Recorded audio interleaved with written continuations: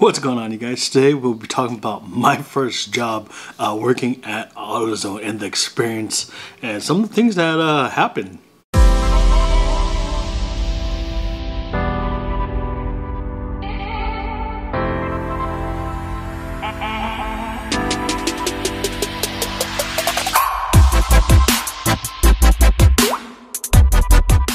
So Autozone was my first job when I turned 18 years old. Out of high school, looked for a job, landed a job at Autozone. I'm like, it was great. I'm a car person. I thought, what better place to have my first job at other than Autozone, which actually wasn't too bad. It was weird though. Like employees, I've been to different stores. I've helped out at different stores. Employees aren't required to know too much about cars. Our store was different because pretty much everybody there were car people.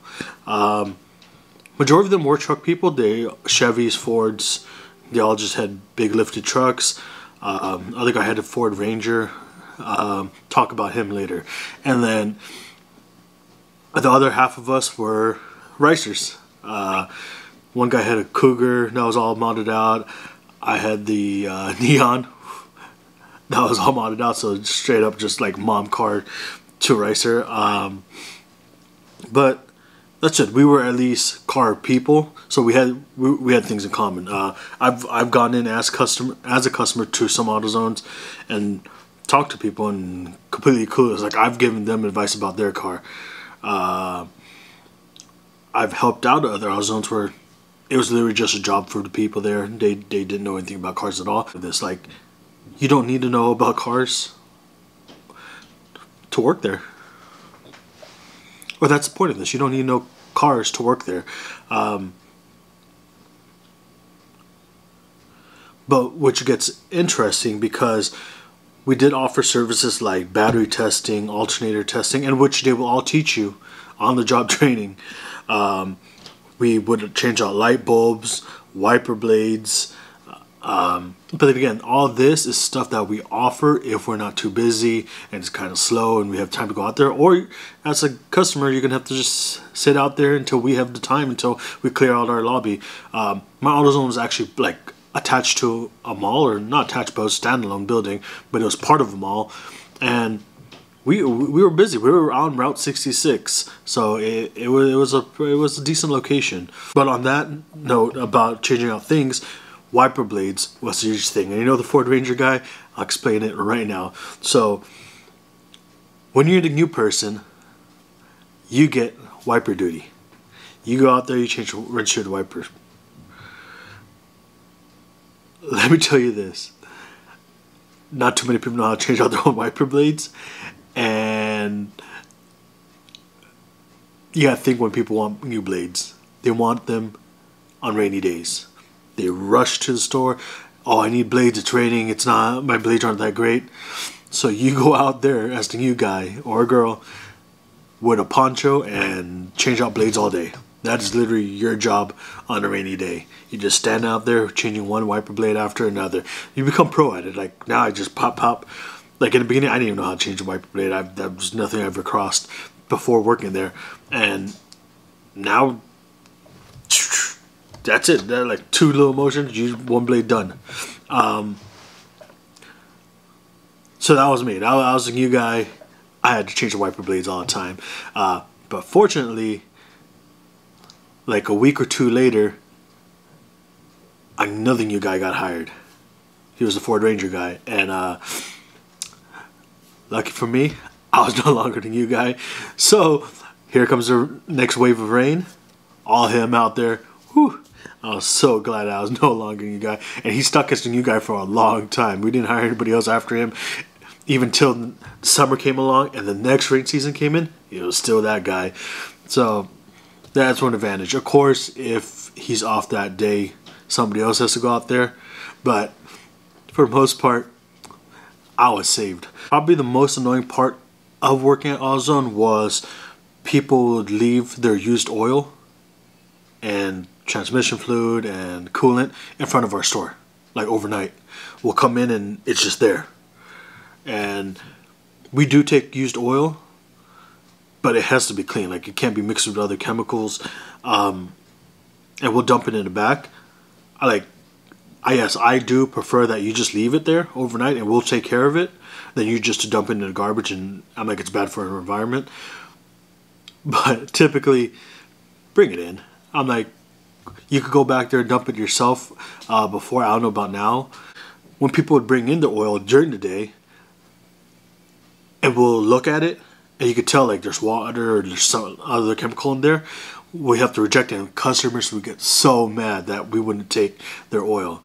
And because they'll get mad, they'll just leave it outside by the front door. They'll leave it out by our garbage. Of course, when we take out the garbage at night, we see it, we got to take it back in. So there's proper ways to get rid of your hazardous materials. We can take care of it. You can even take it to your garbage dumps, but that's a whole different thing. The second customers we will deal with are the people who come in thinking they know what's wrong with the car, buy a part for it, change it out, come back and want a refund because the part didn't fix their car. We explain to them, like, we sell you the part, but once you install it, it's your part. Like, you can't just use us to guess and troubleshoot your car and grab, oh, here, let me grab a new water pump, throw it on there, still not working, here's the water pump, mine was fine. Like, that's not how it works. And the water pump is a bigger job than that, so probably wouldn't be that. For example, like an alternator or a battery is a big one too. People would buy batteries, come back, oh yeah, that car's still not working. I'm like, but our battery's good. Like, we tested it. We test our batteries. Easiest thing most of the time, especially batteries and alternator, take it off, bring it in. They'll test it for you for free. But that's it. Like, those are probably some of the not most annoying customers, but the customers that were kind of just like, come on, like, we sell parts. Like, you asked for this part, we sold it to you, it's yours now. There's certain parts, like, yeah, you could return it if you didn't install it, but like, these people install these, like, they're dirty, the bolts are a little nicked already, like what are we gonna do with that? And then our other customers would be the ones who think we're a shop. Like, we're a store, but we're not a mechanic, or we're not like an auto shop. We're an auto parts store, and we'll have people come in and expect us to like work on their cars. Like, again, I mentioned, like, we'll change out light bulbs, we'll change out your battery, we'll do like basic quick little things that we can if we have the manpower at that moment. But we're not going to sit there and change out your alternator for you. Like, I know we've had people like, they'll buy the alternator and they'll try to like tip us and be like, oh, here, if I slide you 40, can you go like install? I'm like, first off, we barely have the right tools here. We have them, you can buy the tools, but like, we don't have tools with us. Like, we have basic tools you can borrow, like screwdrivers and a small socket set, but that's just so you can do something if you need it. Like, if your belt just broke but you made it there, like, we have some stuff for you to kind of throw a new belt on so you could keep going on your way, but that's about it. Like, we're not a shop. Like, you're not going to be in front of our store jacking up the car and like all out working on it. And there's people who think that they can do that, and there's people who think we can do that for them. And that was crazy. Like we're not a mechanic shop. Especially, I got AutoZone guys, the males who work there, when like a pretty girl would walk in, of course all the guys want to help her, but not only that, they'll go out there and start working on their car. Like, oh man, like that's not a whole different issue. That's not even about the customer. That's not about the employees. Like, the employees at my store was cool. Let's say we were cool. We all got along. I was the baby of the group, even though there was a new guy after me. I was still the youngest. I was 18. Everybody else was a little bit older. So even like they would want to go out to drink, I'm like, yo, I can't even go with you guys. I'm like, there's nothing I can do. You guys are way older than me. Yeah, like, some of these guys would like straight up, like, we got a line of people and we're busy, and then they go out, they get a light bulb, or a girl needs a light bulb, they go out there and change it out for them. I'm like, bro, I'm like, she can wait. If she needs help change the light bulb, like, you can wait till we clear out this line, and then you go out there, somebody can go out there and help her and switch it out real quick. And I'm gonna go out there and spend 10 minutes right now changing out a light bulb to be play Superman. But anyway, that's an employee thing. But that's it. That was the only probably issue we had at our store with the employees. Other than that, that's it. We all got together pretty well. And then we had the people who would steal. Like, people probably stole more than I knew or that I cared about. I'm like, again, I was 18, a kid. I didn't really care too much. But I remember there was one instant that, because it happened to me, there was two guys that came up to my stand. They were buying, I don't know what they were buying, something stupid, like an air freshener, like a small bolt or socket or something. And they were second in line. And I was just finishing my person, so I called them up. One guy walked out the store already, which I was like, okay, whatever. I'm like, maybe just go in the car, start up the car, whatever, turn on the AC. The other guy came to my stand, put the stuff, I scanned it, boop, beep. I told him the price. He's like, oh man, I forgot my wallet. I was like, okay, whatever.